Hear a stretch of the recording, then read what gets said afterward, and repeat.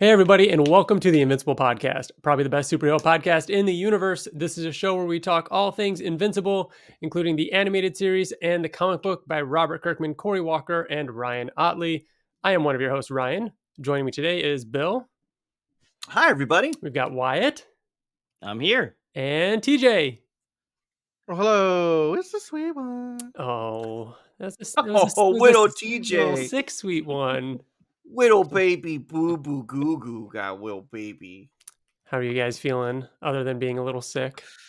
Yeah, me and TJ are both fighting off a cold, it seems like. Which I'm glad. I don't know why TJ got all of the attacks from Bill there. I'll appreciate it, I guess, that it was all just directed at TJ. But yeah, I'm good. Little cough here and there, but I should be fine. Season 2 has broken half the podcast. It has. It's just been so intense. You guys warned me that season 1 was just this gauntlet, and now here I am. No, well, I'm fine. Half a season, half the podcast has been taken out. Bill, it's you and I for the next half. We have to keep our guard up. Yep. I mean, I was sick 2 episodes ago. True. So, yeah. We've got a fun episode here planned. We want to talk a little bit about your reactions to episode 4. We've got a lot to talk about as far as predictions. We've got a few emails and we want to give some of our own thoughts on where we think part 2 will go. If you want to email us to be a part of the show. Spoilers. Oh yeah. It's going to be very spoiler heavy. We'll get into this. But email us at theinvinciblepodcast@gmail.com. You can send us your predictions for the other half of the episode, your thoughts on the first half, and anything else you want to hear. If there's something else you want to hear us talk about, let us know. You can find us on YouTube, Spotify, Soundcloud, Facebook, all that good stuff. You can find us over at theinvinciblepodcast.com and TikTok. We have some great breakouts over on TikTok as well. I also want to do a plug right here for some of our past videos and give a little bit of a heads up of what's coming. So we have been doing weekly episodes because we've had the show, to talk about every week. But now that we're going back into a little bit of a normal schedule until we find out when season 2 is, as of this recording, we don't know when the rest of season 2 is coming out. But check out some of our previous videos. We talk about this every now and then, but we did like an awesome trivia show a couple times even. Some stuff after San Diego Comic-Con, some game shows, some other fun videos, and those should all be in over on our YouTube page. We've also got some Let's Plays.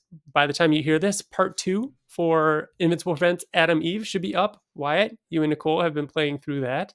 Yeah, it's been a ton of fun. We only got through one more chapter in our second part. Whenever we're recording, we have to arrange a babysitter because we don't want to have Grayson like running in at a moment where there's like a bunch of violence or something like that. So we have to schedule our times maybe a little slower than we'd like to get through all of it. But it's been so much fun. The game is incredible. The artwork is so fun. Like I know we're going to talk in more depth on a future episode once we've all made our way through it and all that. But I'm loving it so far. The videos are a ton of fun. Just me and Nicole both like doing our best at voices as we read the lines of the characters, which, is what it is. Yep. But yeah, it's been a ton of fun. I am, I think 7 hours in and I am like halfway through the final chapter. That's why I was late to jump on to record. Nice. I thought I'd have time to finish it, but I'm excited to get to the end of it and for us all to be able to talk about it. And then within the next couple weeks, I'm not sure when, but soon, our next video will be an interview with Simon Rasiopa, which we were lucky enough to sit down with and chat with him a couple weeks ago. So that is also in the chamber and going to be coming out soon. So keep an eye out for that. Like Bill mentioned, we do get into spoilers. This is first and foremost a show about the Invincible comic book. We've been doing it for a long time, and then the animated series became a thing. And so we obviously cover both, but we don't shy away from talking about what's to come and so on, especially on these episodes where they're not the breakdowns. The breakdowns, we try to be a little bit more, cautious about, not giving, too far away spoilers. But in this episode, we're definitely going to be talking about where we think the rest of season 2 will go, knowing the comic. So spoiler warning. And we'll get into that soon. We first have some emails and some news and stuff like that. So you got a little bit of time, but just be warned. All right. It sounded like I don't know, the like Haunted like Mansion. one of I the was gonna ghosts say when from, you're when you're entering a Disneyland ride. No windows back and no now. doors. All right, we've got some Invincible related news. First up, these were released a few days apart or weeks apart or whatever, but the Invincible Twitter account posted the videos of both Seth Rogen and Steven Yeun in the recording booth. What'd you guys think of those? Incredible. Like they're so good. Like both of them are great. Watching Steven Yeun and specifically the scenes from episode 4 that they showed him recording, just like it made me wish we could somehow like make him high school aged for when they do eventually do a live action version, because he's just amazing. Like it reminds you of how great of an actor he is. I think maybe sometimes it's easy to forget that since we're not seeing him while we're watching the show, but yeah, he's just fantastic. It was so cool to see that too. Yeah. I wonder how stupid they feel when I would never be able to, first of all, trying to read anything and record it and you're like trying to make it like a script is really, really hard to do. I mean, we all have done that on the podcast. So the fact that they're able to like do it and emote as much as they do, it was very cool And to keep actually in mind, see. There's in several cases, they're doing a voice, you know what I mean? Or trying to keep it like a certain age or like other things and like what emotion, what headspace is the character in.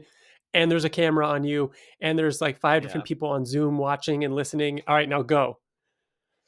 Yeah, and you're getting direction, like, and you have to listen to it while still trying to be natural. Like, it's the most unnatural thing that you could be in, and they crush it. Even the Seth Rogen one was like, they're fucking good, man. Yeah, man. They're professionals.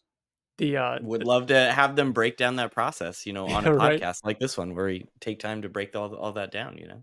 Like we talked about before, Seth Rogen sounds more Alan than Seth Rogen, so it was really cool seeing him, you know, do it. But then, that Steven Yeun one, man, it's just chill-inducing. Like how much more like raw and angry it is seeing him say those lines. Ugh. Yeah, they picked a good scene to show. Yeah, like I think Steven Yeun, like you said, like actually seeing him do it is crazy. But Seth Rogen is such a staple as an actor. Like everybody knows Seth Rogen as Seth Rogen, and not saying that Steven Yeun isn't a huge actor, but Steven Yeun was introduced to me as a Robert Kirkman character in Glenn as The Walking Dead, so it didn't feel jarring to hear him as it's Mark. Almost more jarring to see Seth Rogen, Steven Yeun get nominated for an Oscar like he was. You know what I mean? That was the weird thing for us. Yes. So, but seeing Seth Rogen in there and like obviously being used to his voice as Alan, but actually seeing him voice Alan was like, oh shit, like Invincible's a big deal. Yeah. Like this is a big deal. Yeah. Moving on, we've talked a bunch about it and did a whole deep dive into it on a previous episode, but Guarding the Globe, the Invincible mobile game, is available now in the UK. So if you're one of our listeners over in the UK, you can get it now and it's available. US is still slotted for February as far as I know. So we still have to wait a little bit longer for that. So sad and angry about it. Just think of how much further all of our characters would have been. You know, I know they're just lost to time. They're in another multiverse. You know, it's okay. It'll be fun to start over. I am kind of excited to start over because it was pretty fun. Yeah. And know what you know now and not have to like the learning curve. Yep. So I'm still fucking pissed about it, but it's all right. Just shows how good it is. So Invincible. Speaking of Invincible in games, Invincible is officially in Fortnite. Well, he was. If you're hearing this, the window's already closed. It was only available for the weekend, and that happened, man. So I know myself and TJ and our friend Matt were were online when the shop switched over. We were actually in there with Chris Wise, listener of the podcast, from the Invincible podcast, and it shut down Fortnite. It like broke Fortnite, like just the store refreshing. It took so long to download these things and like, you know, go through and purchase and everything. It was chugging, even like you're within your own locker trying to change costumes and everything. Like it was just so slow. Yeah, that's awesome. But yeah, that just goes to show, I think, how many people jumped on in that moment and were buying them up. And I've seen especially for a game like Fortnite that like they're used to a big player base. They're used to like if any game is gonna handle a big influx of people coming to check something out, it's Fortnite. And the fact that even that game was still struggling with how many people were excited about this is again just gives me hope about like, all right, go ahead and greenlight season 4, 5, 6, 7, 8. Yeah, like I'm ready. Yeah, and now that it's been introduced though that they can bring them back randomly. And I'm sure that they will be back randomly here and there. If we see it, I'm sure we'll tweet it out or let you guys know that it's there if you did miss it. But we'll be doing a stream soon. So again, hit subscribe on our YouTube page, and you can watch us doing some Fortniting. Yep. I might just say that I'm streaming and actually have Riker holding the controller like off to the right. Honestly, if like, if you've got the headset on and he has the controllers, we're not going to see. We're just going to hear you. We wouldn't know. Yeah, we'll see. I think it would be kind of funny if you tried to hide that, but then eventually, like in the middle of the match, you're like, "Oh, come on, Riker, you should have got that guy." Or no, I think me being surprised at how good I'm doing, like, oh, whoa, no way, like you'll start being really good. Yeah. So yeah, like TJ said, keep an eye out for our stream on that. You can be notified if you subscribe to us over on Twitter whenever we go live. I'm not Twitter, YouTube. And then finally, the last little thing I want to bring up is the Twitter account did another tease of the art book. So the art book that is now set to come out in March, right? I think it's sometime in March. It's March, yeah. And they teased another like handful of pages. Again, looks so cool. A couple character models of, Robot and Battle Beast. And we got to see like a page from like, okay, episode 1. And there's a lot of quotes in there from Simon Rasiopa. We've got some from Nate Bellegarde and, the whole team, Corey Walker, everybody in there. So can't wait to have that like coffee table art book type thing that we can pour over and have on the shelf. Yeah. Anytime we get any kind of behind the scenes material, whether it's a video that's posted or a book like that, it's so exciting. Like I think I enjoy getting to see like how the sausage is made with stuff, even as much as I like getting to actually watch the show. Bill, that's a common expression. Don't make that's a weird. I have never. This was the first time I have ever heard expression. How the sausage is made. How the sausage is made. Yeah, that's very common. Bill, it's weird that you have not heard that. Thank you. You guys are acting like this. That is unbelievably on common. This podcast, no one has ever fucking said anything about sausage. Ever. Bill, it is such a common phrase. In the almost decade we've been doing this, and we that's all we do is talk about how the sausage is made and how like we don't know how, oh wow, we're so ignorant to how the sausage was made. You're welcome, is I think what you want me to say to you right now, that I brought a new phrase into your vocabulary. No, it's so common. That's so weird that you guys are playing a joke. This is the joke. You all got together. No, I'm not going to fall for it. I don't believe. We were so close, guys. We were so close to Bill thinking that was actually a phrase. Man,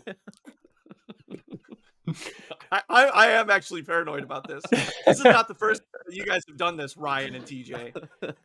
Yeah, maybe, but this isn't. This really isn't. That is a phrase. Yeah, very common. You can Google it when I'm reading my emails. There you go. All right. Speaking of emails, let's jump into everyone's thoughts on episode 4. TJ, you have the first one. Oh, would you like to take it away? If I could find it. You kind of surprised me here. Oh, it's not like not like I sent a list of the order in which the emails would be read. I mean, why would I do that? I didn't know we were done with the news and stuff. All right, this one comes from Brendan. What's up? First time contacting the crew, but I've appreciated your content and insights since the release of the animated series, as I've never read the comics and don't want to, as to spoil the show. So Brendan asked a couple questions here, so we'll go one by one here. What do you guys think? Is it better to wait for the show to play out or read the comics now? Wait. If you're this far in, you might as well wait and be as surprised as humanly possible. I disagree. I have a thought on that. Ryan, you can go ahead. No, if you want to know how the sausage is made, watch the show. or Read the comic, book, yes. and then you Yeah. know. You'll get there, Right. Bill. Soon it will sound like you've known that phrase forever. No, I mean, they're doing such a good job. A good example, and this isn't a spoiler, Brendan, is the Queen of Aquarius. Forgot her name. Aquaria? I don't remember. Aquaria. Probably. Yeah, the Queen of Atlantis. Sounds right. That whole scene where it's like, oh no, we outdid that barbaric ritual, that barbaric custom. Like that is self-referencing the comic. Yeah, I feel like you're getting so much more enjoyment by reading the comic first and then getting to experience those changes in the show. And yeah, man, and you know, you're gonna have a wait. You're gonna have what 6, 7 more years, maybe, hopefully, you know, of animated series. Finish the comic. You finish it in a month, you know, even if you're taking your time, and then you can read it again every year before the new season comes out. And you know, and we'll talk about it more today. Well, you won't hear this because I'm going to say stop listening when we're done with your email. But we'll talk about it more today about how, like, I've been looking back at this section of the comic book. And man, like getting to I mean, we talk about it all the time because we've been doing the show forever. Re-experiencing certain sections of Invincible. I'm like, oh, I forgot about that. That was so good. You're going to get to do that again and again with the comic. And so again with Bill says you don't need to read the comic. Ryan is No. I don't say you don't need to read the comic. I say that if you've gotten this far. Okay. Yeah. Ryan is saying to read the comic. I'm going right in the middle. The show does such a perfect job. The show is made for people who have read the comic, and it is made for people who have not read the comic. I mean, Ryan's example as like for one to about Aquaria. Also, like for example, when Seance Dog showed up.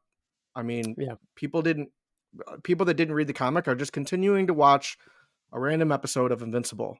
But we were screaming at the TV because we knew what that meant. We knew what it meant, but we didn't know it was coming. I thought that we did. No, until the knock happens is what I mean. Like normally it's when Mark's at home. So like they're still changing things for comic readers. Right. But there's a lot of things that they do that, like, honestly, the majority of the show really does follow the comic very well. Yeah. So it's really made for both. So it's honestly up to you. Like I wouldn't say you have to read the comic or that you shouldn't read the comic. The show is built very, very well for readers and non-readers alike.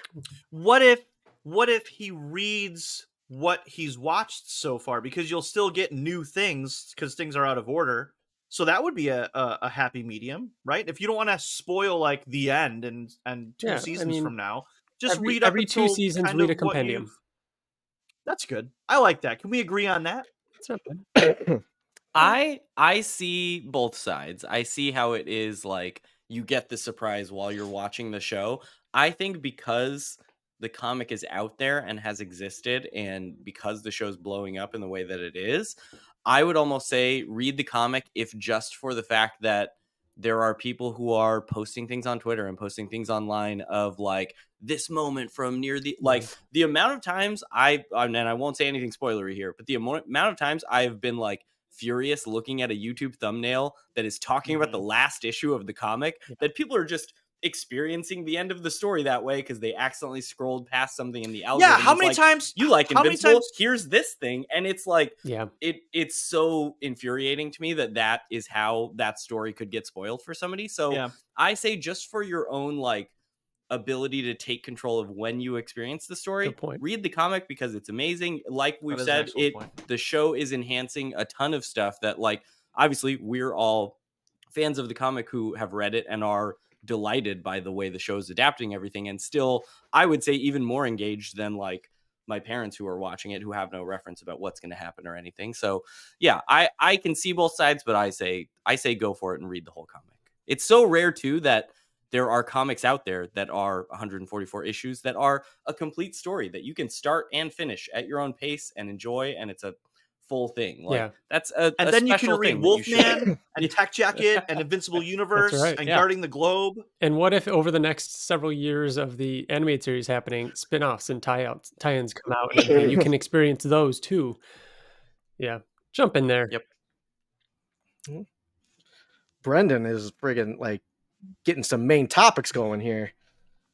He then asks, why doesn't Cecil or Rudy utilize the Maulers to clone Mark? They could have an army of Viltrumites, or even clone the Immortal. So, Brendan, we're gonna tiptoe around spoilers, but I think the easy answer right now is, I'm seeing with the increase of popularity in Invincible, I'm seeing posts like this every now and then online, like, well, why doesn't this and why doesn't that? And it's gonna happen. And I don't know. There's an answer, and I think that that's all that people need to know is there's an answer to that question. I mean, I think there's an answer that's not spoilery at all about anything from the comics. I mean, in these first 2 seasons, we see how much the humans in this world are afraid of Mark and Nolan. Like, yeah, it would be great if there's more of them, if they're good and if they're helpful. And the jury's kind of out in terms of how Cecil feels right now about Mark and who he is. And like, does he want more of those variables? I mean, yeah, if he could find a way to like make sure he's mentally controlling them in some way, but there's no guarantee that he's going to have absolute control over him. So I think it's as simple as like, he's dangerous. So like, it would be a dangerous thing to do. Yeah. Not to mention, I mean, the Maulers have only ever cloned themselves. That's what I was going to say. And obviously they're different, and then humans. So like, who's to say we don't know the intricacies of who Viltrumites or any other like Immortal. Like, Immortal was a human being and then saw some sort of whatever that was that gave him the ability. So who knows if they can clone the Immortal as a human, but would they still have his powers? Yeah, there's lots to play around. Man, maybe we'll get something like that. I don't know. Yeah, that's something that the show could 100% delve into that would surprise us. In a similar way, readers. They've talked about duplicates powers and ability and mindset. They could throw something like that out there. Yeah. And that's another thing too, like to talk about the last question, like duplicate. I've always had that question, like reading the comic, and I've completed 1 through 144. And I was like, I wouldn't want to be her because, like, does she feel all the pain and blah, blah, blah? And we got that answer. So yeah, I feel like we could get some more cloning answers. What's next? Brendan's final answer, or final question, is how come Rudy doesn't have Rex's abilities? And then he says, thanks, guys, for your content and passion, and happy Thanksgiving to you and your loved ones. Heart emoji, Brendan. Read the Spoilers. comics. You'll find out. Yeah. You'll find no out. comment. But that's it. And honestly, that's it. Brendan, you and anyone else still listening, this is your hard line. That's why I put that email first. This is it. No turning back. If you're still listening from this point on, we're starting to delve into some comic book spoilers here. So of all of the ways that you could experience the story of Invincible, I think the 4 of us can agree it shouldn't be us talking about it. That's right. For your first time. You know what I mean? I disagree. I think a different way. And then if I can go back in time. Bill, if you can go back in time, you would listen to yourself spoil Invincible for you. Exactly. And be wrong. You would. And be wrong about 80% of it because I misremember. And then when I go and read it, I'm like, wait a minute. Like, I really thought Space Racer was going to be a bigger deal here because he wouldn't shut up about Space Racer. I got to the end. I was waiting for him to be ripped in half and then reform in 2 halves. Well, Bill, what were you talking about? So actually, I'm going to amend my statement for Brandon here because we're stoked that you found us and we're stoked that you're listening and that you're becoming a part of the Invincible community. But whether you choose to read the comic or whether you choose to not read the comic and watch the show, either way, you should probably stop listening here because you don't want the show or the comic to be spoiled for you. And we're going to be going very heavily into spoilers. So I'm going to amend that statement and say, go read the comic so that you can come back and hang out. Hang out more. Like right now. That's true, because then you are not experiencing Invincible community until you watched all of the show. Right. Yeah. You know what? We can do some time travel. Ready? All right. Brendan, go read and then come back. Ready? Send us an email when you're done. There you go. Here, ready? All right. Brendan, wasn't that sick, dude? You just time traveled however long it took you to read it, and we're here now. And now you can answer your own question about Rex. Yeah, crazy, right? All right. Next email. We've got a few of these guys. Oh, it's me. Okay. One down. One down. And my first one right here. Hey guys, just wanted to start off and express how awesome I think your platform is. Growing up, I was a huge Walking Dead comic reader. During that time, I always saw promotion for the Invincible comic, but never picked it up, and man, do I regret waiting so long. After watching season 1, I was immediately hooked and dove right into the comics, reading them all in about a month. There has never been a story that has made me feel so happy, sad, angry, excited, and cry in such a great fucking way like Invincible has. It has become my favorite piece of fiction I've ever experienced. Once season 2 premiered, I was immediately hooked again, started a reread of the comics, and was looking for more ways to indulge into the Invincible world, and that's where I found your podcast. Being able to listen to your recaps and just be a part of a community that is so passionate and in love with this universe has been so fun to experience this past month. I've also been going back and listening to your old podcasts, and it's been hilarious to listen to your predictions to what the show was going to be. Man, oh man, was episode 4 amazing. From the Thraxa showdown to seeing Debbie's character development and everything else has been so fucking cool. One pet peeve I have with the episode is that one of my favorite aspects of the comic is that Mark must push himself and work out to make his powers grow even more. The scene where Mark is chased before the big battle and exhausted was something that I was looking forward to seeing adapted because I love that aspect that superheroes do not automatically have their max power. Over time, they must continue to strive for improvement, which was one of my favorite elements of Mark's character development in the comics. So not having that chase scene was a little upsetting for me. I hope we get a scene somewhere else in the show that can start to develop that. I also wish Mark and Nolan's fight scene had some more gore, but the fact that the show even exists, let alone how great the adaptation and story have been, is something I will never take for granted and love so much. My question to you all, without giving up too many spoilers for non-comic readers, we're past that part, which parts or elements of the comic are you most looking forward to seeing adapted in the rest of this series? Keep doing what you're doing, and I'm thrilled to be a part of this Invincible podcast community for years to come. Much love, Brady.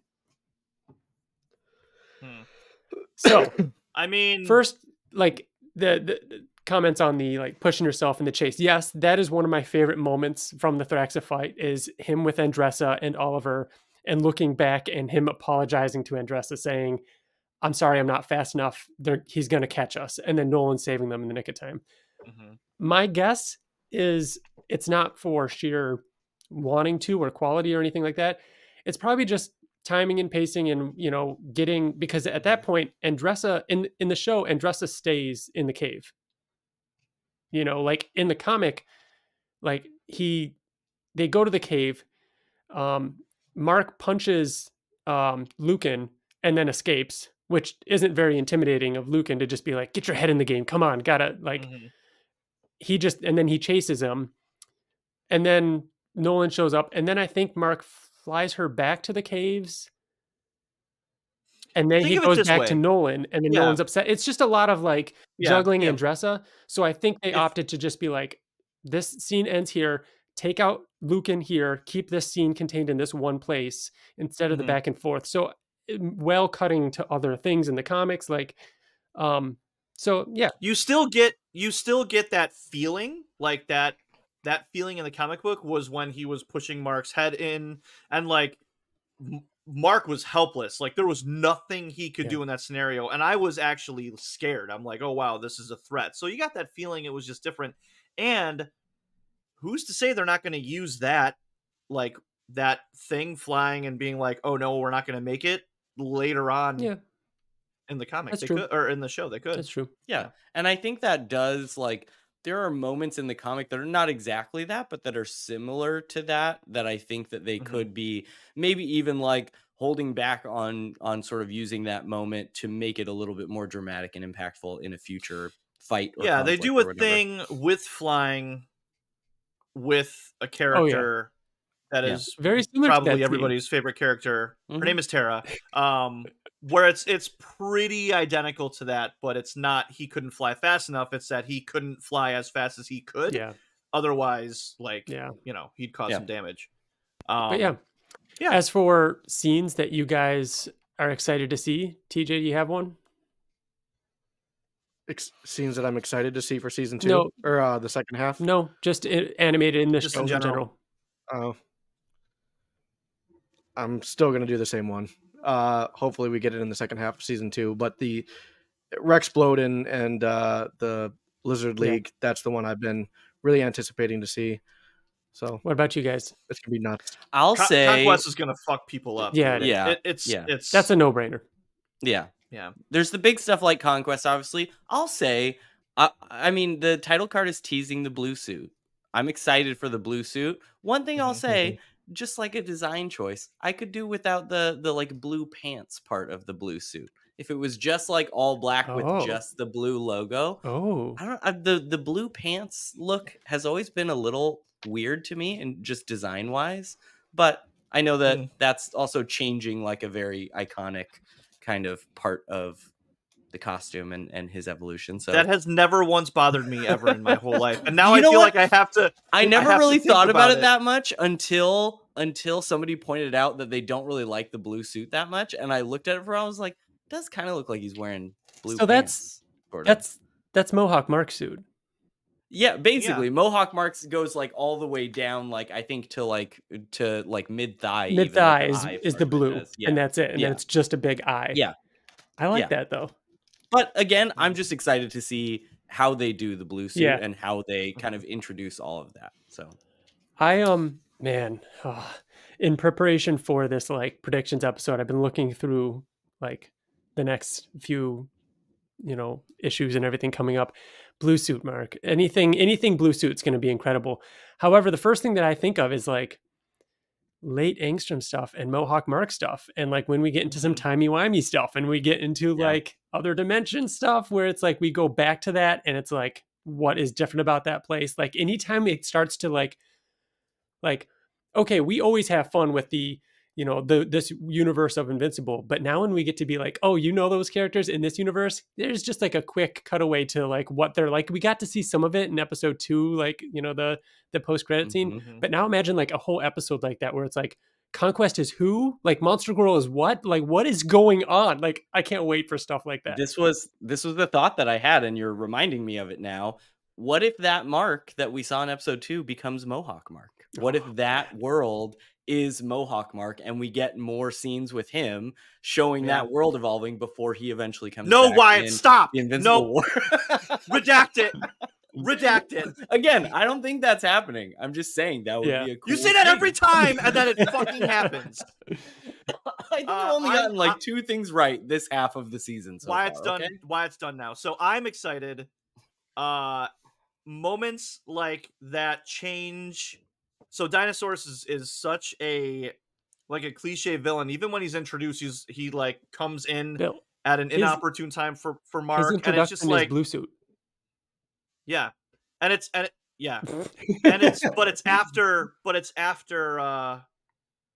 Dinosaurus is after Conquest, isn't he? He's after Invincible War. He's before Conquest. I'm almost positive. I'll double check. You keep going. It goes Invincible Dinosaurus? War, Dinosaurus, Conquest. No, right? No, definitely not. No, Conquest. Conquest is first. Oh, you're right. You're right. Conquest is first. Yeah, Mark is wearing the cast and stuff. Yep. So I can't wait for people to think that he's just stupid, and then when he breaks Mark out of the moon thing and fights Thrag and completely like would die. He would die for Mark.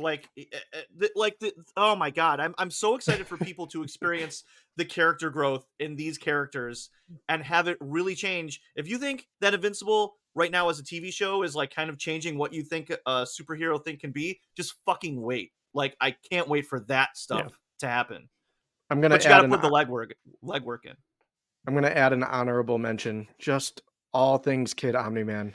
Yes. Like, man. Right there. Give me like, speaking so of many suits. Cool things. Speaking of suits, I can't wait to get to the black and red Kid Omni-Man suit. Yeah. That's maybe one of the best like superhero costumes that I feel like doesn't get enough love because it's fairly short-lived in the comic and he moves on to other designs. Such a cool design. Yep. Love it.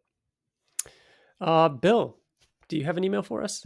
I do. Let me see. I have to make sure that it's the right one. Yeah, yours are out of order, I think. I got it because you put 2 on one of them. So, hi guys. Oh my gosh, this season has been my dream. It's better than season 1. how is this only episode 4? I can tell this is Kirkman fine-tuning so much of this already perfect story. Mark getting mad instead of crying really took me for a loop, and while I always cry at Nolan saying he shouldn't care for these people / how could he feel better? How could this feel better than not caring? I was crying more at it animated. Yeah, it hit hard. I'm stoked we saw Nolan's journey to Thraxa. Was he going to kill himself in the black hole? ? Yeah, Wyatt. An arc of Donald realizing he's an android. Wow. I wonder what other lore we are in for. That's great. Who knows? Yeah. Who knows? Sadly, my first quote-unquote issue has come with this episode, though. General Krieg, right? Yep. Is that how he says it? Yep. Oh, that's another one. I never thought that would be one that we got wrong. I know. Ever. General Krieg sounds too cool. I've always read his voice as Dr. Doofenshmirtz or Robbie Rotten. I'm only half joking. Do you guys know who either one of those people are? I do not. No. I can picture Doofenshmirtz. I know who that character is, and I think I know what they sound like, but I'm not even gonna. Who is it? I'm not gonna guess because I might be wrong, so I'm not gonna say. Is it from like Powerpuff Girls or something? I don't think so, but that sounds. We're gonna have to That was Google that. a guess as well. Love the podcast, and y'all are the best. Still cooing over baby Oliver, Leah, and then she put her Twitter handle FayKitty14. Thanks, Leah. Thank you. Yeah, I think it was. I agree. I think it was Baby more Oliver like a yeah, talking like this kind of thing. I think they. General Krieg? No way. He's from Phineas and Ferb. That's what I thought. It's the platypus. He's got the very pointy chin. No, not and the platypus I one. can see why he would Oh, it is. he would feel that. They would Yeah, feel that way guy, about the his orange voice. hair. Oh yeah. I think that is exactly the tone that they went with Doc Seismic, which And Which is perfect. King Lizard as well, right? They went with that tone with shoot first, ask questions later, Which- like very animated. Which, did you watch the new Rockstars thing? I didn't grow up with G.I. Joe, but it's like a 1-for-1. I did, yeah. It's 1-for-1, Mhm. him and King Lizard Yeah. and Supreme Liz. Yeah. Are like 1-for-1 G.I. Joe characters, and they look and sound exactly like them. Oh, that makes it so good. That makes it so much better. Because the voice is really ridiculous. But then when you know what it's mocking, even the headquarters, like the G.I. Joe, Yeah.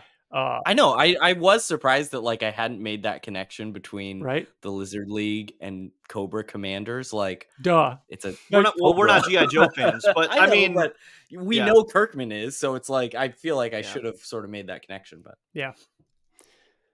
All right. Wyatt, are you next? I have got one. Yep. All right. So this says, "Hello, Ryan, Bill, the sweet one, and Just a my sweet one. prediction partner." Not calling it PP. I'm PP. just gonna say the prediction partner. Wow, just wow. This is my favorite episode this season so far. The music montages were great, and the Viltrumite on Viltrumite action during the Thraxa Throwdown 2023 was top notch. I would like to relay my love for something that needs its attention, the voice work on this show, and how great it is all around. Yes, Stephen Yeun, Sandra Oh, and J.K. Simmons are taking it to the next level of awesomeness, and the secondary cast like Walton Goggins, Jason Mantzoukas, and Ben Schwartz, just to name a few, are also bringing their A game. But I'm talking about the voice acting talent that you know their voices, but not their faces or names right away. For example, did you know Gray Griffin, aka Gray DeLise, voices 5 characters in the show? Shrinking Ray, Olga, Monster Girls Amanda, Eve's mom, and Thula. She was also Azula from Avatar, and Evelyn from the recent CG Yeah, dude, He-Man she's- Netflix show, which I love. She's awesome. I didn't put that together that she was Thula as well. Same. I don't know why I never even really thought was the about one who I was didn't voicing Thula, because she's great. But immediately as they said that, I was like, of course, it's so Azula. Yes. Like it's such a Yep. that same kind of energy. Then there's Fren Tatascore, I think is how you pronounce his last name, who voices 2 characters we all love to hate, except for Bill, Kill Cannon and Eve's dad. Then he delivered the first character, the Thraxan captain, to talk to Omni-Man during the most recent episode with a performance that made Omni-Man stay on Thraxa. I was introduced to Fred from his Hulk performance in Avengers Earth Mightiest Heroes, which is the greatest Avengers cartoon ever. It is. Then there's Kevin Michael Richards, Clancy Brown, Phil Lamar, just to name a few multi-talented, multi-character voice actors who are bringing this show to life, just like others they've worked on. Thank you all. Is there any tertiary character that you enjoy from this or last season that could use some love and attention? Thank you, Invincible Podcast pals. Love, Travis, a.k.a. Thaddeus. P.S. Ask Kirkman to finish Super Dinosaur. Yeah, great. So what do you guys think? Do you have any characters? I feel like the show does such a good job of like spotlighting so many. I mean, I'll say in this first half of season 2, Tatiana Maslany is so good. And I never once really felt like, oh, that's Tatiana Maslany. Like even as Telia, but like that shift from her to Aquaria, or the queen from Atlantis, like don't sound anything alike to me, really. Like it's not like she's doing crazy voices anytime, but it's different enough that it never took me out of it like some of them do. Like when Clancy Brown showed back up again as Krieg, I was like, oh, Clancy Brown's back. That's cool. And that's all I was thinking about for those first few seconds of watching him. But like Tatiana Maslany just did a great job. Yeah, she's fantastic. We all love Avatar, and like we know Azula's voice so well that there are definitely a few times, I think, at least for me, that like you'll hear someone talk and it's like, oh, that's great, at least, you know. And then there are times like you're saying, like, of course it's Thula. I don't know why it didn't click when it happened. But then there's little ones like Eve's mom, and it's like, oh yeah, wow, you're right. That is also Gray. She does such a good job, and it's always great to hear her pop up. One that she follows the podcast, which is one of those things that's like, yeah, that's cool, insane to me in my life that don't make sense. The one that like came to mind that we haven't mentioned yet, and small role, but Mark Hamill does a great job. You know what I mean? Like that's art. Like that's what art sounds like. It really does. Like I've said it before, like reading some issues to prep for predictions, I read the scene with Mark, talking to Art about having girl problems, and I was hearing Mark Hamill's voice for Art, and it's like, this is good. Like this is what he sounds like. That happened to me for the first time with it was a drawing that Ryan Ottley posted recently of Alan and Omni-Man, and I caught myself going, I just heard like J.K. Simmons and Seth Rogen for the first time, like actually reading it. It's really cool. That's what I was about to say. Is like I when Seth Rogen was announced, I'm like, we talked about that, and I think I said, or probably all of us said, like, I don't know if I can ever just have Seth Rogen's voice be Alan when I'm reading it. Yeah. And it took over. Yeah. Michael, is it Michael Dorn? Oh yeah. Dorn. Yeah. Yep. Right? Did I get the first name right? Is it Michael Dorn? Yeah. Well, I just know him as Worf. Like, I remember when he got cast and we heard about it, we were like, this is going to be fucking great. But I never knew what his voice sounded like. And hearing him bring Battle Beast to life, like, it's just a whole extra layer, of complex. He almost seems more complex to me. Mm-hmm. But yeah, he sounds like more sophisticated than I would. Yeah, like he's more complex. Yeah. He's not just like very like I want to fight. Like I just read him maybe as like a syncopated, like, I don't know. Yeah. So yeah. Well, I just want more Damien. Bring Damien back. I'm ready. I'm ready for more Bulletproof. I feel like we got so little of him. Yeah. I want to hear some more of him. Jay did such a good job. All right. So that brings us to some predictions. We're going to talk a little bit about what we think is coming from part 2 of season 2. Some hot takes here. I can't wait to hear them. So what I'm going to do is, if you allow me, I'm just going to read some things that happen within the next, like that haven't happened yet in the comic, that are around the same window. Because obviously we're jumping around a bit. Like the Reaniman happened like way later, even after Thraxa. Like it's all over the place. So here are some things that have yet to happen, but do happen around this time in the comics. And then we'll talk about whether or not we think these will happen and in which order. So Mark arrives back home from Thraxa. Eve and the Africa stuff happens. I just wrote down his notes. I didn't know how much I should like go into it. So Mark arrives home with Oliver, talks to Debbie about it. Like, I saw Dad there, take on, watching Oliver. Cecil talks to Mark, yells at him for what he did. He's going to help with Oliver and so on. Amber's upset about Mark going away to Thraxa for so long, but she's not sure she wants to, she's not sure if she likes the deal anymore of what dating a superhero is going to be. So to make it up to her and to help build the relationship, he takes her to Africa where Eve is. They have the conversation about, she's not like us, not like superheroes. They have to go off and save a village from a stampede or something. Amber gets a little upset about that too, but ultimately, while they're in Africa, Mark gets the call. Angstrom is back. He's at the house. Oliver's there. Tax Debbie. That whole issue happens. Mark is stranded in another dimension after killing Angstrom. Mark receives help from future versions of the Guardians. He shows up back in our dimension after they save him, after Eve professes her love to him. Up to this point, that really wasn't a thing. It was just kind of like they were just strictly friends. Mark talks to Art Rosenbaum about, hey, I've got these two girls. Eve's always kind of been a friend, but I mean, come on, why wouldn't I like her? Also, my dad said something about books. He learns about the books, says that there are ways to stop Viltrumites. Then the Lizard League attacks. Then the Sequids attack. The teams get split up. Some go to space to help the Sequids, whatever. Some go to help or stop the Lizard League. Those two things happen. Anissa shows up. That fight happens. Then issue 50 happens with, all the, with Doc Seismic coming back, trapping all the heroes. Mark, Darkwing coming out, Mark fighting off Cecil, that whole thing with what Cecil did. Then you've got Kid Omni-Man and the Maulers. Brendan, you better not still be listening. I swear, you better. So he read it already. He's back. He's back because he read it. That's right. Yeah, okay, he read it already. We're in the future now, Wyatt. Right? Yeah, we're in the future. So, I chose to stop there. There's no way we really go past any of those things. You know what I mean? I tiptoed around some things, because the Angstrom attack, because people, all right, so we've got some emails from listeners, got 3 emails coming up, and we'll insert those in a little bit here, but all 3 of them are throwing out different predictions between the issue 50 stuff with Cecil, the Angstrom attack, Mark and Oliver, there are so many different big events. What does season 2 end with? Should we start with what it ends with and then kind of back up? I like that. I've been predicting the same thing forever, but Wyatt, you can go first.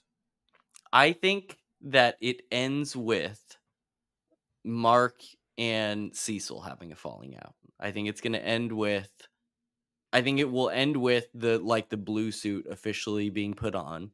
And I think that in that final episode will be the confrontation between Mark and Cecil.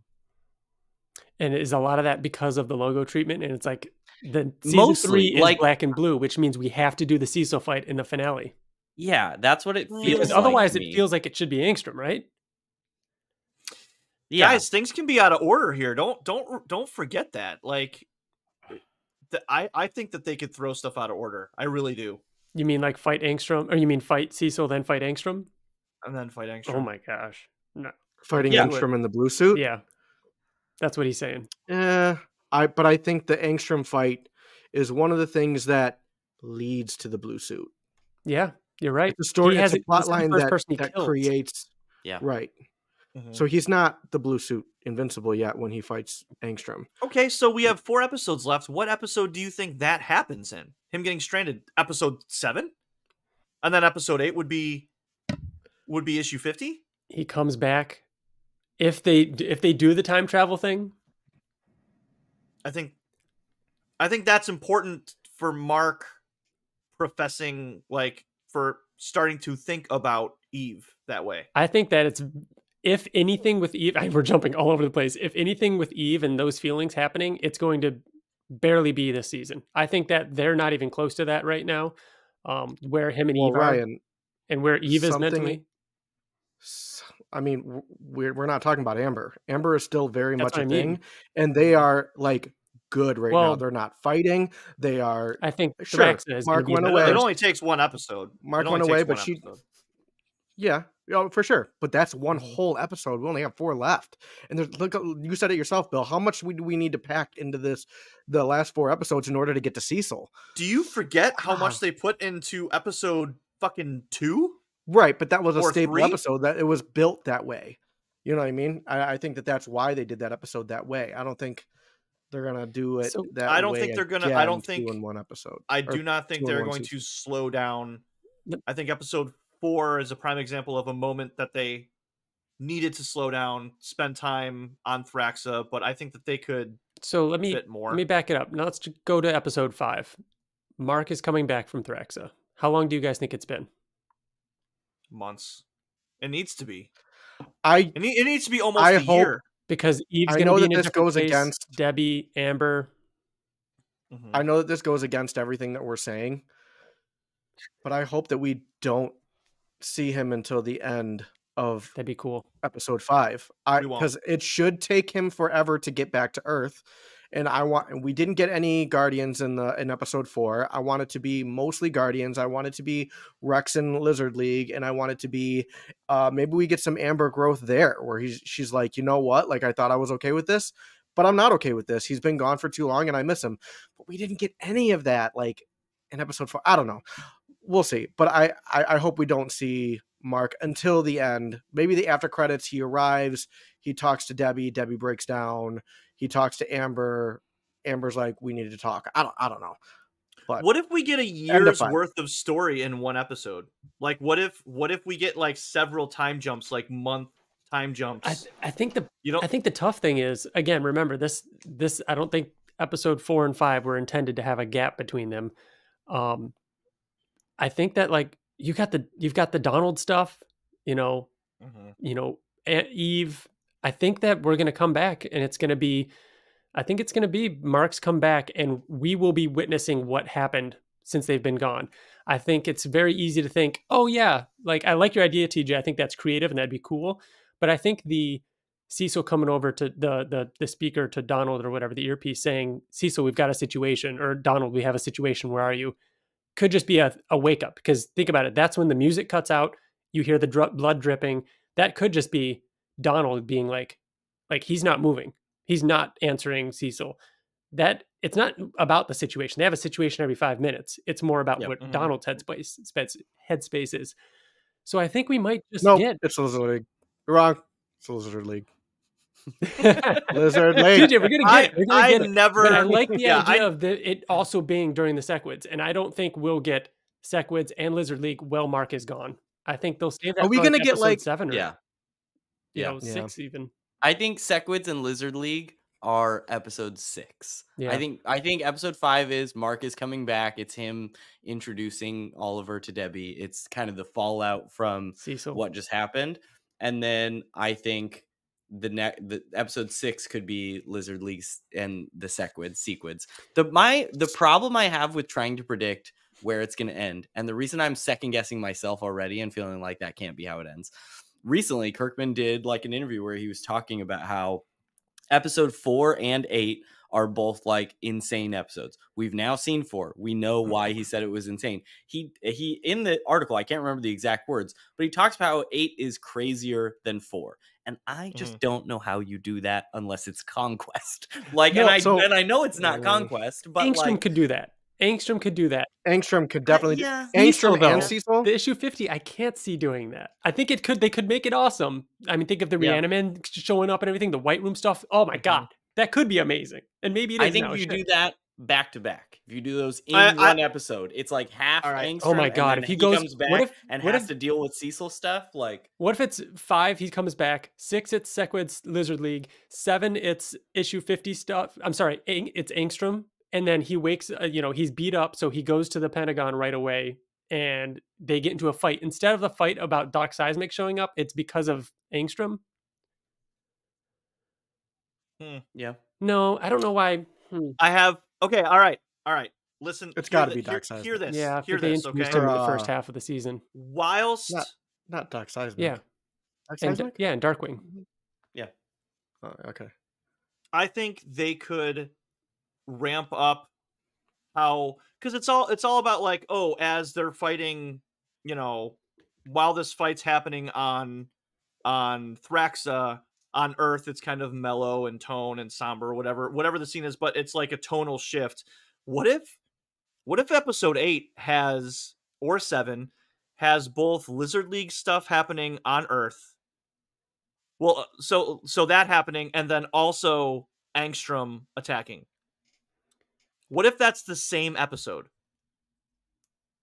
So like this is happening to Mark. Well, this is happening to. Wow, this is like, imagine that feeling of like, oh my god, oh my god, oh my god, like, and then I thought, because episode. I thought like, because you have Doc Seismic showing up, even though I agree with TJ, like Doc Seismic, because they've introduced him in the first half of season 2, bringing him back as like a real threat and actually stopping all the heroes like he does in issue 48 and 49 is cool. But like, what if that is just, what if he has Darkwing or the Reaniman show up to help at the Lizard League thing or the Sequid thing to kind of combine those storylines just to fit it in there? Yeah. They could do. That's what I'm saying. They could do a lot. Those don't have to be like their own episodes. Yeah. If you, like, for example, like, if you, wherever the Lizard League lands, do we get Multi-Paul the next episode? You know what I mean? We saw Multi-Paul. Yeah. Okay. But his whole character is what happens during the Lizard League fight with Duplicate. Yeah, they could do that. I have faith I mean, that they Multi-Paul could doesn't come up in. until later. I mean, after the Lizard League stuff. I thought it was the episode after Lizard League, or the issue after Lizard League, because he thinks that Duplicate is dead. Okay, I have a question for you. What do you guys, because think about issue 50 has the teleporting scene, damn, right? With the okay. That's awesome. Like if all that shit were to happen in episode 8, I would actually be okay with that. So let's say, for instance, they put the Lizard League Rexplode stuff happening in episode 7 with Angstrom stuff happening. It ends with the future, them coming. You think Mark's stranded, it ends with them coming, and then episode 8 is him coming back. What can they also put with issue 50 to make it that much more? Like if they're not just going to have issue 50 be its own episode, what else are they going to put in episode 8 if issue 50 is in episode 8? So what you're saying is, forget the Sequids fight. Maybe that's 6 or 5 or whatever. Lizard League and Angstrom are happening in episode 7. Same time. And it ends with Mark stranded, or maybe he just got back or whatever, and Rex has just been shot in the head. Boom. End that episode. Which is crazy. Penultimate. Yeah, which does feel like a penultimate. Yeah. Then 8 starts. Rex is alive. Mark is just got back from the future, or like, you know, the other dimension. The desert, yeah. And why is he mad at Cecil? Like, there has to be a rift between him and Cecil. Like, there has to be something that pushes them over the edge. I think Mark... Cecil could... I think Mark going to Thraxa... Wouldn't it... You said... Darkwing. Doc Seismic. Darkwing shows up and the Reaniman. So you're working with Darkwing and you're working with the Reaniman. And is there something else? And D.A. Sinclair. Yeah. And he also says, like, stay away from my brother. So that's another thing, is that, like, I feel like when Mark and Cecil have their falling out, Oliver can't still be little baby boy. He needs to be like trying to start. He needs to be showing that he has powers at that point. I think he's gonna grow quick. I'm gonna say he's a baby. He's a baby with Angstrom. How quickly? I know. I mean, that's what I mean. Is that like he can be a toddler between that in the comics? So I don't know how issue 50 happens in season 3. I think that's how you kick off season 3.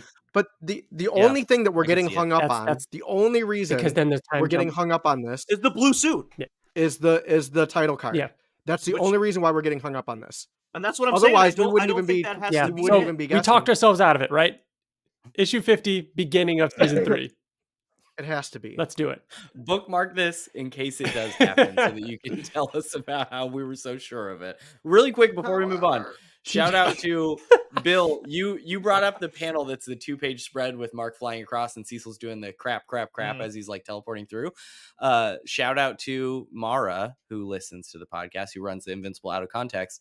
She said she thinks that's the episode 7 thing that had to be done differently in animation than the comic, which was the thing we speculated for a while, which our running theory up until watching these first 4 episodes was that it was going to be the whole seance dog, like reusing panels joke, which I feel like we got our seance dog joke this season. Like, I don't know if they're going to keep bringing seance dog back later in the season. So I could definitely see that being something that they have to change that in some way. I think a listener letter flying across the panels has another theory about that thing too. Oh, which I think those will help spark some more thoughts on this.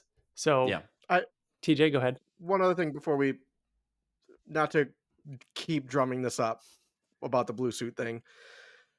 The only thing that makes me think that it would go to blue suit at the end of the season is, again, each season of any show should have an overarching story. And we talked about, like, the trailer for this season. Like, I love the misdirection of Mark going bad. It's not misdirection. It's not misdirection. He does go bad. And we know that, like, as soon as we saw the title card, where it's like, it's not misdirection. It's this whole season is about, I don't want to be bad. I don't want to be like my dad. I don't want to be like my dad. I feel like it has to end with him going bad. And that doesn't necessarily have to be the blue suit. It could just be him killing Angstrom. That's exactly it. So it's him. This whole season is about him getting to that point. Whereas next season, where it actually is the blue and black and blue, is him taking it on and doing it. I agree that I feel like I want him to don it, but him, it's issue 51. 51 is the beginning of season 3, not 50. Yeah. He doesn't have the blue suit in 50. Yeah. But anyways, Bill, can you start us off with your next email? I certainly can. Let's see here. I think this says 2. All right. Hi, Invincible Podcast. I write with my thoughts and doodle for episode 204. First of all, how dare you, Ryan? We love the Maulers. Sorry, it had to be said. Is that the end credits or post credits? Yes, it was me talking about how they cut away to Thraxa. The A plot, B plot. Yeah. Right. I also kind of agree with that sentiment. Your sentiment, Ryan, not how dare you. Actually, it was you that said that. I was going to say, you're disagreeing with yourself from a week ago. You literally said, Bill, direct quote from you was, people are going to write in and be mad at you, Ryan. He's doing this because of you. About the Maulers. Wow. Is he? I'm also and then you disagree with him. I'm sorry. I'm also realizing that this is actually an episode 4 email. So we're going to get a little episode 4 here. Sorry. Okay. Sorry, it had to be said. I love the voice performance on everyone on Thraxa. J.K. Simmons and Stephen Young killed the emotion in their lines. Rhea Seahorn also nailed her monologue as Andressa, explaining to Mark her relationship with Nolan. It quickly reminds the audience that the Thraxans are not just alien bugs, but people with complex emotions. Of course, I loved the King Mauler storyline. It was tons of fun straight from the comics, despite anything Ryan might think. However, it seems inconsistent with a line from a Mauler in season 1, specifically in episode 107, just after the Maulers copy Rudy's mind into Rex's clone. A Mauler explains, we had to make it seamless, otherwise one of us knows he's the clone, and that never ends well. This line seems to imply that King Mauler storyline had happened before, or at least that King Mauler should have predicted Clone Mauler's betrayal. My headcanon is that King Mauler is not actually one of this dimension's Maulers, but one of those Angstrom brought to this dimension to fight Mark. Thoughts? I like that as a headcanon. But that is a really cool... Yeah. It's a fun headcanon. That's really cool. Yeah, it's just one of those things. It's like, they know they're not supposed to, make it so they don't know, but again, this is just for fun, and maybe he just thought, it's going to be different this time, and it's not. I know that I'm not supposed to snack after 8 p.m., but guess what? I'm probably going to tonight also. Things are the way they are for a good fucking reason. Ryan, aren't all of these episode 4 emails? No, sorry, this one is, but then the next 2 are actually more about predictions. Oh, okay. Lastly, I swear we have seen the woman Eve saved from drowning at the bridge before. I think she was a bystander in season 1, but I can't seem to find her. Does anyone else think she looks familiar? Maybe it's just me. Unfortunately, they reuse character models. Yeah, they've talked about that before. Thanks and keep up the good work, Luis Cortez. And there's a doodle. That's right. Right? Which I just texted to you guys. Let me know when you get it. Oh, that's good. Is that good? The Wow, Maulers? that's That's really really good. good. That's Yeah. really good. Bourguignon is exquisite, you jackass. TJ, what's Bourguignon? It's a wine, actually. Very close. Yeah. That's close. That's awesome. That's really, really well done. Yes, thank you, man. Appreciate it. Your That's your great. The doodles every collarbones. episode was awesome. I love seeing So those. good. Collarbone King. All right. I've got one that's a little bit more about predictions. This one comes from Jake Swartzy. Okay. Hey guys, I loved episode 4. I love how they made Mark more mad at Nolan than in the comics, and it was actually really good to see him whoop up on Thula a bit. But this email is a prediction for the next half of the season. I don't know if you guys are going to make a prediction episode like after season 1. Yep, we're doing that right now. But I would just like to tell you guys my predictions, and hopefully this won't make Bill mad. I would like to start off by that I correctly predicted that we were going to see Nolan and Thraxa at the end of episode 3. So getting that correct has given me a confidence boost. I'll start with a little bit of Amber. I think they're starting to slowly show how Amber doesn't really like that Mark is gone all the time, and him being gone for a month on Thraxa won't help. I can imagine when Mark gets back from Thraxa, Amber will be a little upset at Mark that he was gone for so long on such short notice, and she will deliver the line, "What if I'm not happy with the deal anymore?" I then think episode 5 will deal with the Sequid fight on the Martian ship and the Lizard League fight at home. They already teased the Sequid ship in episode 2, and they're making Rex seem a little more douchey, so him getting shot in the head will start Rex's redemption arc. I think Mark being in space again will make Amber more mad, and she will meet a Gary type character and start pushing Amber away from Mark. I think episode 6 will deal with Mark and Amber fighting again, so that makes Mark take Amber out to see Eve at her place in the woods. This will then lead to the Angstrom fight in the phone call. Episode 6 will end with Mark stranded in the dimension. So he's saying the Sequids and Lizard League in the first one. The second episode, I mean, you know what I mean, is going to be the Angstrom fight. Episode 7 starts with Mark being rescued by the old Guardians and Eve confessing her love for Mark. Mark deals with his feelings for Amber and Eve, really showing that he didn't truly have feelings to start until older Eve told him. Then episode 7 ends with the Doc Seismic underground fight and all the superheroes trapped. The episode will cut to black with Mark and every other superhero trapped in those bubbles. Then episode 8 starts with Darkwing and the Reaniman coming to the rescue, and Mark confronting Cecil in issue 50 will happen, being the main focus of the finale. I think it will be a much longer and brutal fight than in the comic. I think Mark may kiss Eve after that fight, and I think the title card will happen at the end of the episode, showing the full black and blue screen. And the episode will end with Mark flying through the sky in his black and blue suit. Sorry this email is a bit long, but I have been thinking about this for a while, and I think this could be the case for the second half. I'm excited to hear you guys' thoughts on the second half, and sorry, Bill, if you're mad at me. It's very well laid out. It really is. It's I love very it. thought so out. packed, man. If that were the case, like that's again, like, you know, Sequids and Lizard League and Mark getting back and all of her stuff and Eve's headspace and where she's at, all in the first episode back, you know, is a lot. It's a whole lot, and then immediately jumping into, you know, the second half of the second episode back, and it's the Angstrom fight. It's like it'd be insane. It's too much. You know, I thought. Go ahead. So the Amber thing, I mean, Mark, correct me or remind me, Mark knew how long it was going to take to get to Thraxa when he showed up on the ship and said, "Look up, I have to go away for a while." Didn't she say like how long? And he told her, and she said, "Go do what you got to do."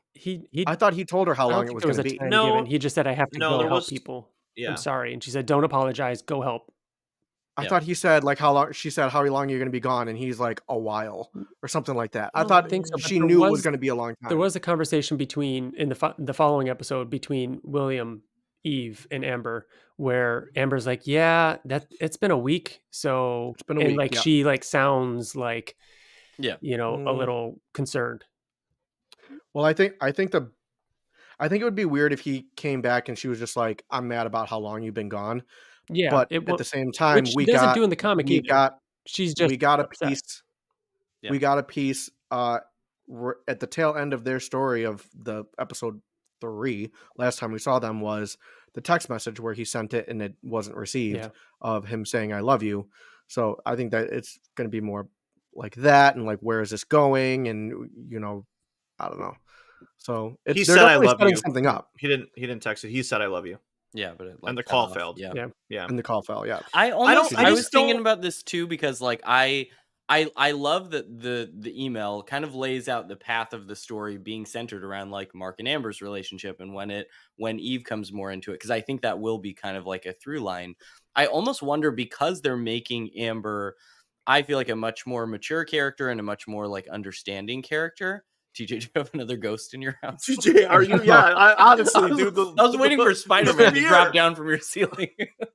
no, I have my Christmas tree up, and it's like just making weird It's very cool. It's a noise. beautiful tree.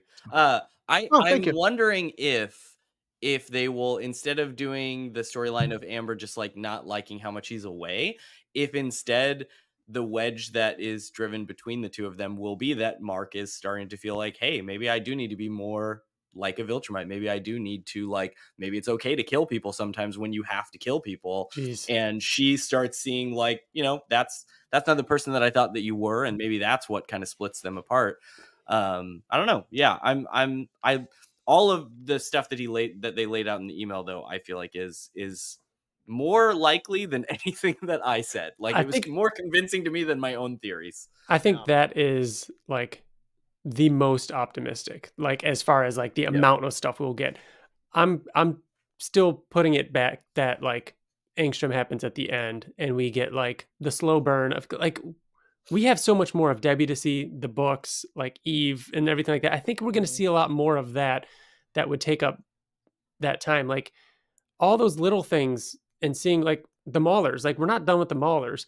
And part of me feels, and this is going to throw everything out the window, why did they show so much Maulers in the first half of the season if we're not going to see him at all in the second half? What's the next thing that happens to the Maulers? It's Kid Omni-Man killing him. Yeah. Or at least Oliver. He doesn't go by Kid Omni-Man time, but he's starting to learn his powers. Like they could age up Oliver, and instead of him being like a 2-year-old, like when he comes back, he could be a preteen or something after a month and a half, like on the trip back to Earth, and just get all that out of the way. If they made Oliver older faster, I would be completely fine with that, because it's lore that they can change, because it's kind of already established. Like, how fast does he age? Pretty damn quick. He looks like, older on Thraxa than he does on Thraxa in the comics. On Thraxa in the comics, like he looks more like really he's little. At the age I would say now he's like in the comic that he 2. was when Debbie got him. Yeah, I agree. Here's I what think I'll say. even in the comic, he was aging at a normal human rate, but then sped up later. But in the show, he, like Mark said, the timeline doesn't match up. He's already older than he should be. So it makes sense that he ages faster while he's younger, and then it slows while he gets older. That's I just want Debbie with a baby. I don't want Debbie with, you know, a teenager. Like I want to see her have scenes with taking care of this baby that she like he'll still be a baby. I mean, even if it's for a day, like whatever. he'll otherwise he would be a part of the fight. Here's why I will. Right. I'm not happy with that. I'm not happy with that because it throws, like, I agree. Angstrom, I feel like, needs to be at the end. He needs to be like the big finale fucking thing. It's a fun bit, like him going through dimensions, like that's he could 15 minutes. Like it's not a big thing. And not to mention, I thought Angstrom would be more prominent in, even though he's not in the comic, I feel like he would have been made more prominent to then be made to be the big bad villain, but he really, I don't know, he's not. So I guess I wouldn't be surprised if he was put right in the middle of the point of this. What if it does end with the death of Angstrom, and it kind of bookends his story in the season, which I like, and that it's perfect. And then the after credit scene is Angstrom's dead body, and then we just see a portal. Starts opening, and it cuts.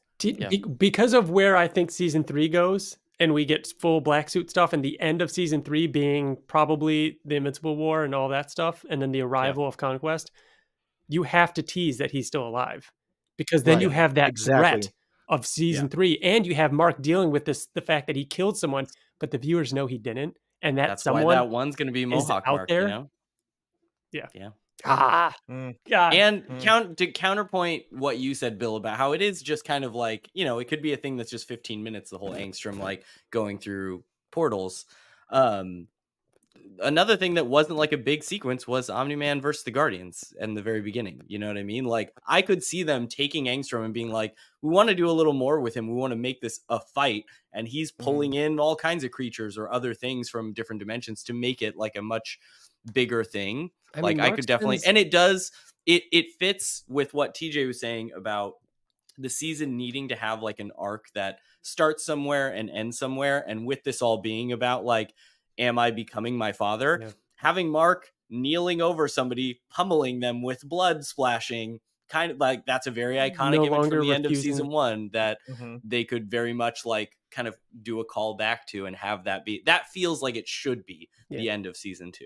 And like, whether or not it makes sense for other stuff and what's coming, like it's what Nolan said. Like he and Mark saying to him, like, I don't kill. I'm not killing someone. He refused. He held back and didn't kill Thula. Yeah.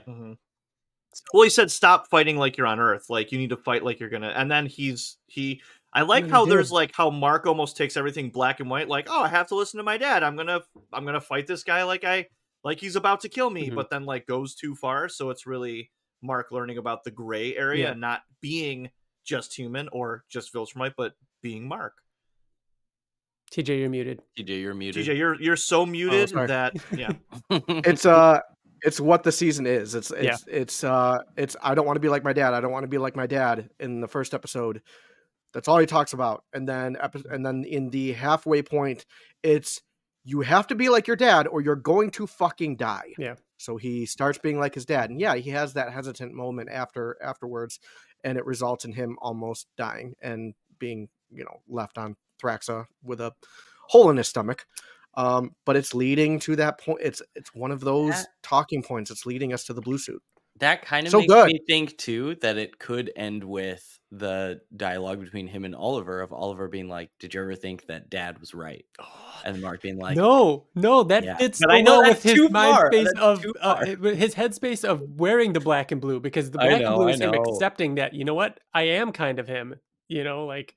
I'm just glad people more talented than me get to make these decisions, because it's too much. It's too much to balance. Yeah. And more on those decisions in our chat with Simon Resiopa. Wyatt, can you read our final email? I have our final email. It says, "Hi, Invincible podcast crew. My God, how perfect were these first 4 episodes? I assume you'll be debating predictions for the second half of the season soon, and figured I'd chime in with mine. Seeing the pace of the first 4 episodes has me thinking we are in for a treat during the second half of the season, and it could end further into the comics than we think. My prediction is, drum roll please, Conquest." That's right. We didn't give him a drum roll. Oh, sorry. Ryan can edit one in really quick. Yeah. Here, do it now, Ryan. Conquest. That's right. I think, very similar to how Negan was introduced on a cliffhanger in the Walking Dead TV series, we will get a brief taste of Conquest right at the end of episode 8. Just like we had to wait to see who Negan kills, Kirkman will make us wait for the fight we all want to see until season 3. Imagine the Invincible War has just concluded. A shadow appears over Mark. We hear Conquest's voice. The "I'm here to confirm your progress. If you oppose me, I will kill you" speech happens. And we see Conquest. Mark replies similar to the comic. They fly at each other in slow motion. Action lines, Ryan Ottley art matched to the most specific detail, and we fade to black as we hear the sounds of the fight happening. Now, just like with The Walking Dead, non-comic fans will rush to bookstores or read spoiler-filled articles trying to figure out who Conquest is. Because this is a classic TV trope that Kirkman has done before, I think it's possible. Plus, no way season 4 doesn't get greenlit if this happens. The buzz will be insane. Bonus prediction, after credits scene, the sounds of the fight continue. We see Cecil scrambling in the Pentagon. The Conquest fight is happening on screen in a blur behind him. He is running to the White Room. Door flies open. Are they ready? The Invincible Reanimen are revealed. Love you all and keep up the good work. Mike Barrett. Mike just sent us an email from the future.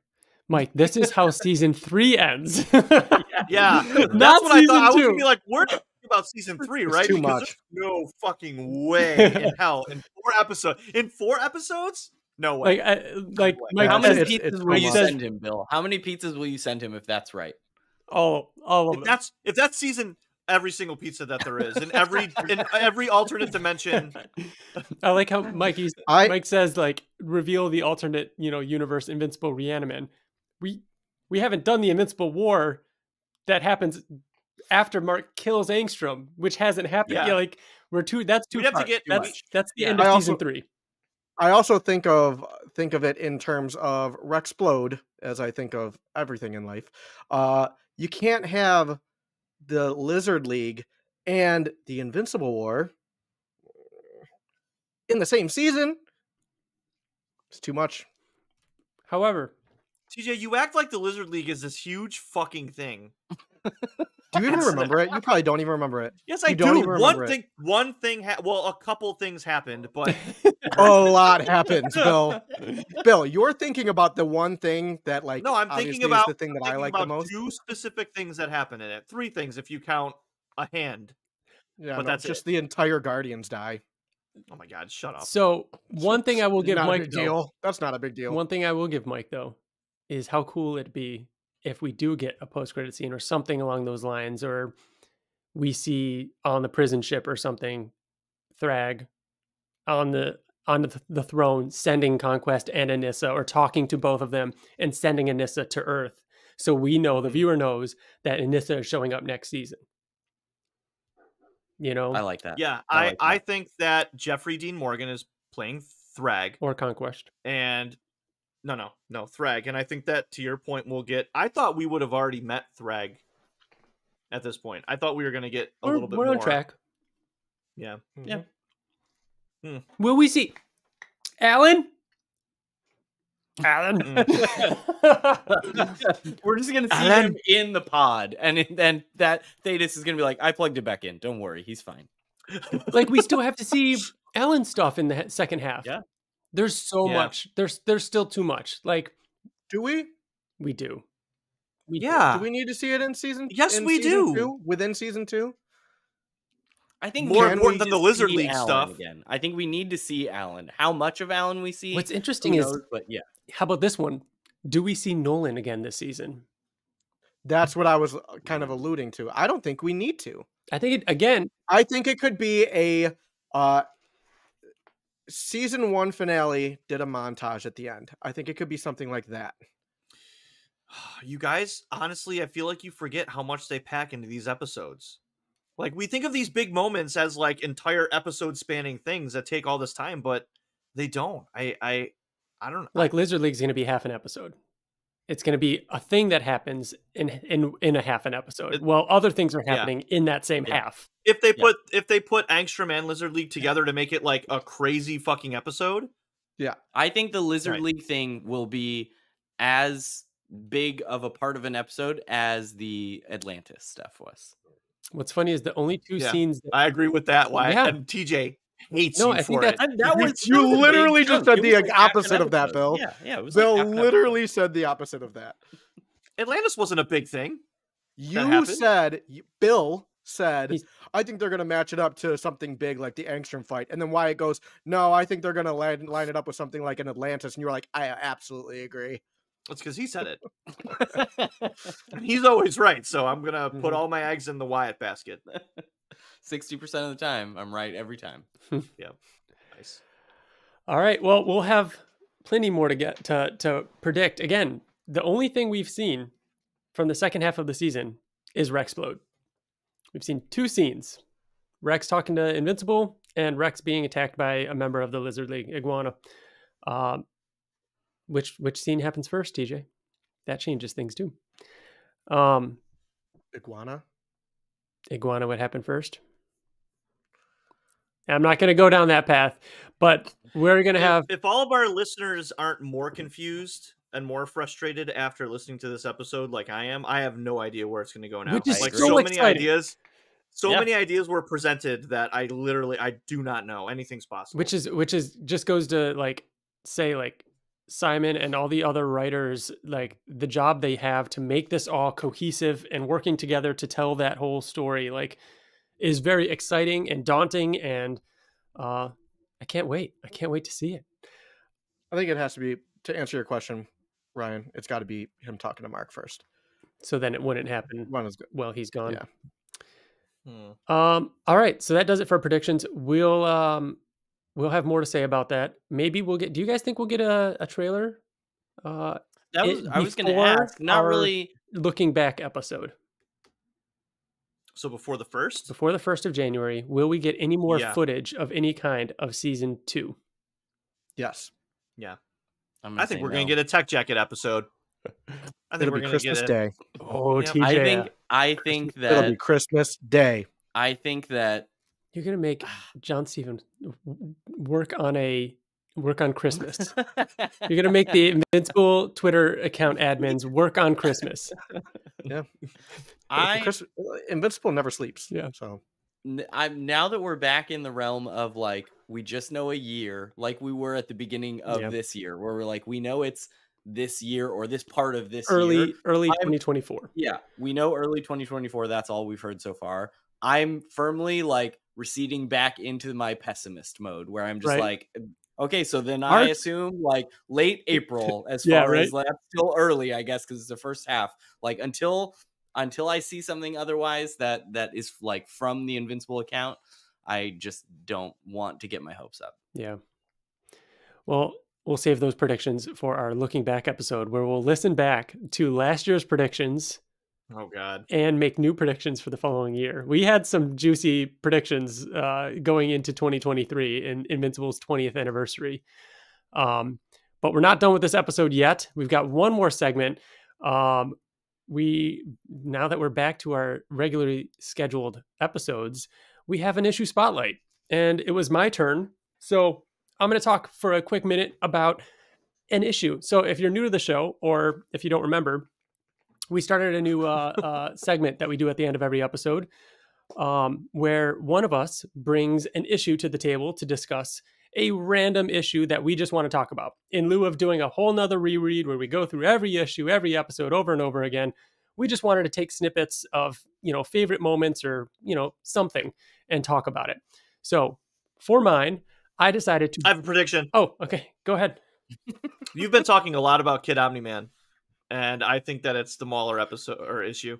Interesting, because that's so weird. Because I just opened up to it, and it's not that. It's that page right there. I own that page. It's really weird too. I am gonna guess. We've talked about this before. How like our first round of issue spotlights, we all picked the more niche ones, not the conquests, not the big ones.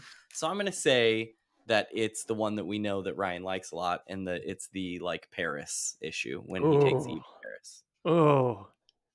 TJ, do you have a guess? Oh yeah, with Dropkick and yeah. I think it's gonna have something to culminate, like in some way, the animated series of what we just saw.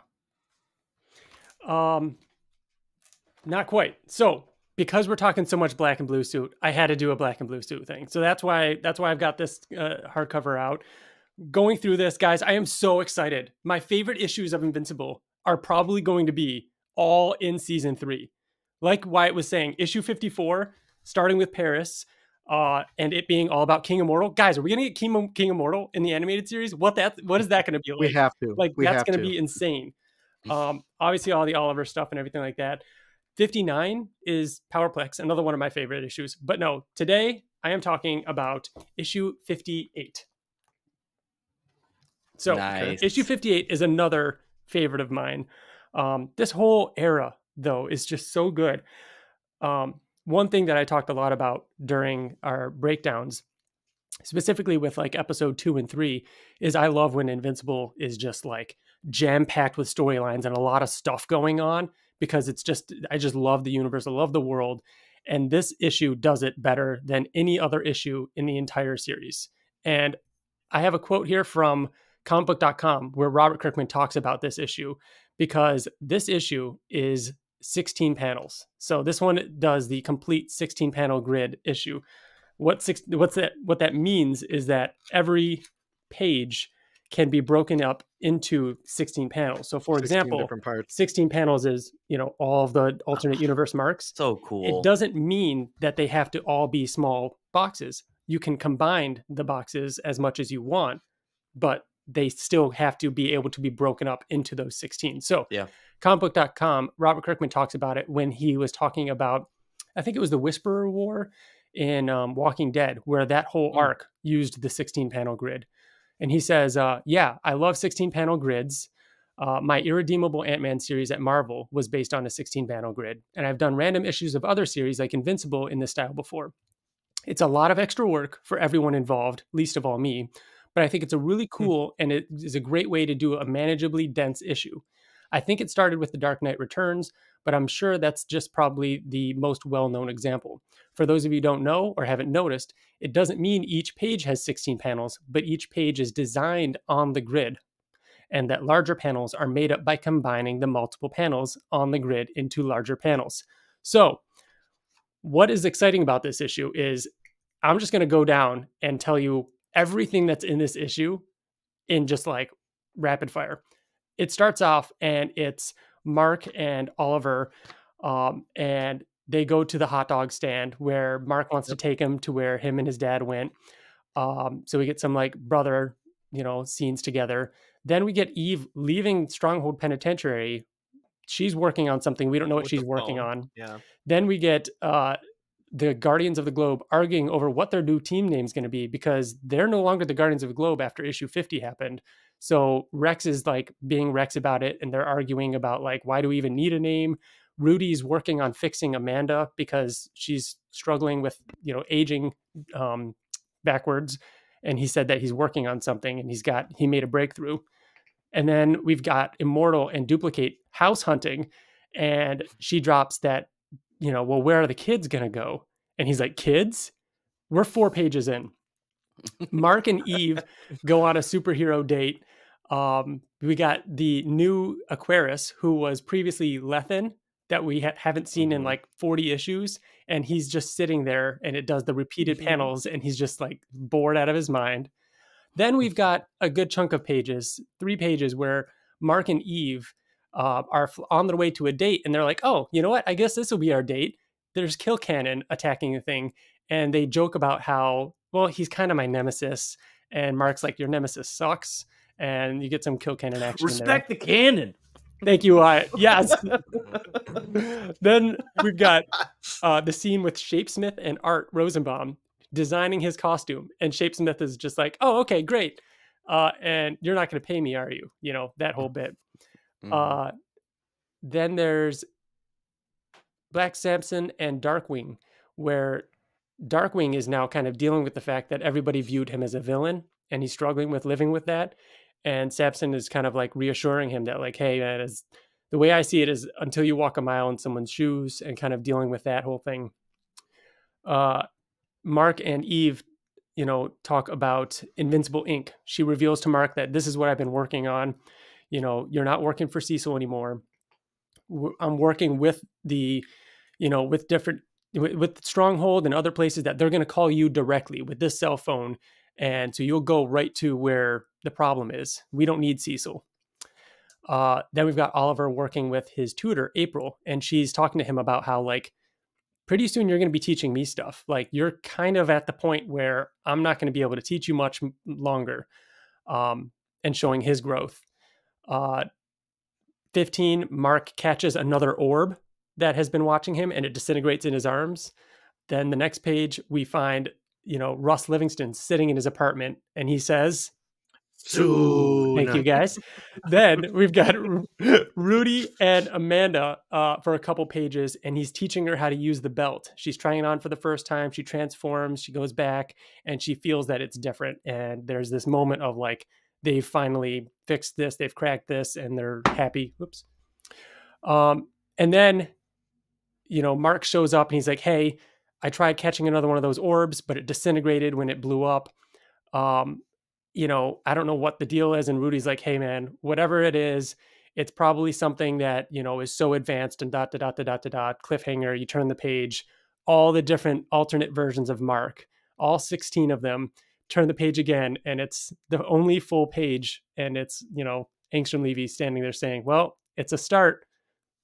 So it is just packed. Like, it's just, there's so much stuff in that. And it feels like one of those issues where, you know, Robert Kirkman does such a good job of introducing all these storylines and characters. And there's like, think of how many characters I just named off. And like, this has forward progress on so many of them. This is like one of those issues where you feel like Robert Kirkman was like, all right, I need to touch every table, you know, which is like a waiting term, you know, when you're waiting tables, like we need to talk to everybody, like check in with everyone, see what everybody's doing, and move the ball on all these different storylines. And it just feels great. And it's so satisfying to have those moments where you can just kind of like check in with everyone. And so that's why it's one of my favorite issues. I feel like the one that you picked before had a similar vibe too. I remember saying that as you were talking about it, that it had just like tons of different little moments. I don't remember either. I want to say it was like there was a funeral. I think it was maybe after the Lizard League stuff. Oh, but it was Rex's funeral. I think it was, and it was one that had like tons of little movements forward for a bunch of different plot lines. I can't believe they have all of that stuff. We just talked about all these different plot lines and how there's too much to fit into the show. And you just listed a bunch of things that we didn't even talk about. And they introduced Kahor in season 1. That's not even from the comic, but they got to bring back at some point. There's too many things. I just don't know. Like I said, are we ever going to see Titan again? Need to balance all of that. Yeah, exactly. But back to the issue. I guess that's one of the things that I love most about Invincible is the depth, is just how much there is and how much I care about every single one of those storylines. We get some of those that are like I said, with Rudy and Amanda, like this feels like a victory, like something that we've been working on for so long has been solved. But then you get little things like Russ sitting there saying soon, and it's like, oh shit, you know, like I don't know. It's what I loved most about Invincible. So I think that's what makes those types of storylines, or the fact that there are so many of those different storylines, is what makes Invincible like such a fun like love letter to superhero stories. You know what I mean? Like, it does feel like you get a little bit of every kind of comic book superhero story that you would want, because there's so many different plot lines that you know that like, oh, if you really like this type of story, it's still happening. It's going to come back in a big way eventually. And you get issues like this where you get to see like the top down view of it all, which on its own doesn't work. You know, I mean, like it doesn't work as like there's no time to really sit with characters and have long development. You know, I mean, like would I have liked to have a much longer scene with, you know, Oliver and, you know, his tutor, or Rudy and Amanda? Like, what if that wasn't just condensed into so much? Like, yeah, but for this one issue, there was only one issue that did that in all of Invincible. You know what I mean? And so for that reason, it was really unique. Yeah. It reminds me of like different things and shows and comics and books and does that kind of thing. It's like a Tales from, like, it reminds me of like Tales from Springfield, where it's like, it's all these different stories that are happening. Like, you get like Mo, Wiggum, like that one. Yeah. It's like an anthology episode. And I think, so Ryan, my question to you is, do you think that we will get that format in an entire episode? Or do you think that they're going to take things and make it a little bit more cohesive? No, I think the most we'd get would be like episode 3 was, or even 2, where it was like, I think all of those things that I just said are going to be the long, you know, through lines that happen throughout season 3. We will see Russ in his apartment throughout season 3, sitting there saying soon. We will see Rudy working on Amanda, which, by the way, was teased on the poster for season 2. So at some point in the second half of season 2, he's probably going to start working on solving that. Yeah, definitely. But yeah, I think those are all different, you know, storylines. Oliver growing up, you know, Oliver working with his tutor, the looming threat of Angstrom Levy. Like, I just gave like the bullet points for season 3, and all the other things around it, including like Powerplex and whatever, are all going to be the meat that actually, you know, fills that out. And then it's and then it's up to Simon and all of them to figure out how to split it up. Yeah. Turn those into I think that they could do it. episodes. I think that they would take, just like how they play with like, you know, how the title card is like a part of the show, and it's not always in the beginning, and it's not always like oh, and Invincible, like they changed it. I think that they could. I think we have a better throw chance an episode in there that is and I won't do this one for a while even if I do. But Powerplex, the issue after that, issue 59, is the only issue. God, I love the 50s of Invincible. It's perfect. Issue 59 is the only issue of Invincible that is not from Invincible's perspective at all. Like it's entirely in the villain's perspective. It's just Powerplex, you know, and his reaction and trying to get Invincible's attention. And it's not until the end, you know, that he's actually talking to Invincible and that whole event happens. I think you have a better chance of... It's like how we started the show with just Steve's perspective, and then we're going to cut back to Steve's oh my God, Steve. I think it's going to be more like Alan. I think if anything, we get Powerplex doing the Invincible title card or something, and we go a half an episode, and it's like, where is he? And it's, maybe it doesn't show just Powerplex, maybe it shows other Guardians or whatever, but you just don't see Invincible this whole episode until Powerplex finally gets him to show up. And it's like, this is my whole life. Where have you been? Like, look at what you did. And Mark's like, what? Like, what are you talking about? And like it being, you have to be so in that character's head to, Can't wait. I will say the way that issue ends, make a cool end credits scene or post credit scene for the end of season 2. If it all plays out kind of how we're guessing and all of that, if it is just like cut to another dimension and it's like you start seeing a bunch of multiple alternate marks that Angstrom is collecting. You mean end of season 3, that right? one, just that. No, he means. I mean end of season 2. He means end of season 2. Yeah. That this is about if Angstrom is mid is like. Yeah, to set up that 3 is going to have the Invincible War. You know what I mean? Cool. We're so wrong about all this. We're so wrong. I can't wait. There's just too much. Can't wait to see how wrong we are. And we'll be back in a couple weeks, maybe less, with a fun interview with Simon Rasiopa. And then we'll be kicking off the new year with our looking back at 2023 and predictions for 2024 episode. We've also got some other cool things in the works that we're going to be doing very soon. We might be able to tweet about it, so follow us over on Twitter because that's going to be a lot of fun. We'll be doing that soon. I can't say more, but otherwise that does it for this episode, unless you guys have anything else you want to bring. Probably Fortnite streams yes at some point soon as well, and then I'm sure more Let's Plays with me and Nicole playing through the Adam Eve game as well. That's right, so keep an eye out for that. And otherwise that does it. Thank you all for listening, and we'll see you around. Okay, bye. Bye. Bye.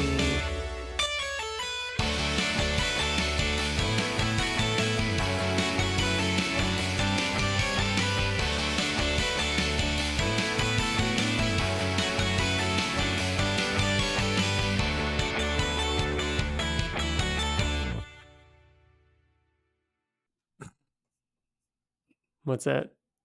I don't know why it's so funny that everyone is sick. Like we're all dying. I don't know why it did to us.